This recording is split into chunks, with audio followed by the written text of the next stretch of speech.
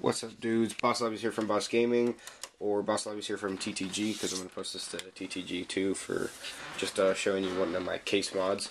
This is a case, I know I'm pointing at the ground just to explain. This is a case mod that's not completely finished. It needs to have the faceplate painted, and then there's also going to be LED lights on the inside. But I thought I'd give you a general look at it right now. Okay, so here we go.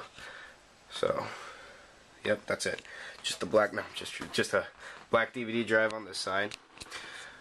So we have, this is like the Resident Evil case, kind of.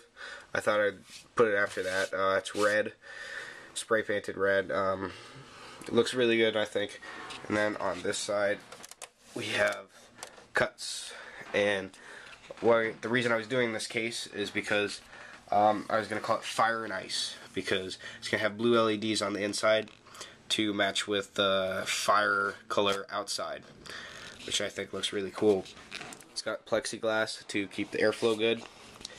It's got these waves that I did on the inside because fire and ice don't really mix, so I thought waves could be construed, or I don't even know what that word means, or would be good. It's going to have LED lights to glow. Go ahead and turn it on for you.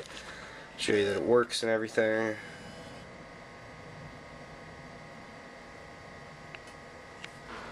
And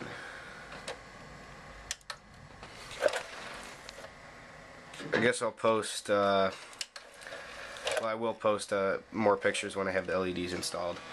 But it looks really good, I think. What do you guys think? Post a comment, let me know.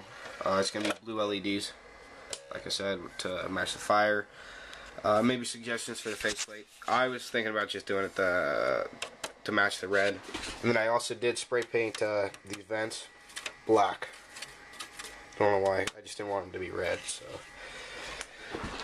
peace.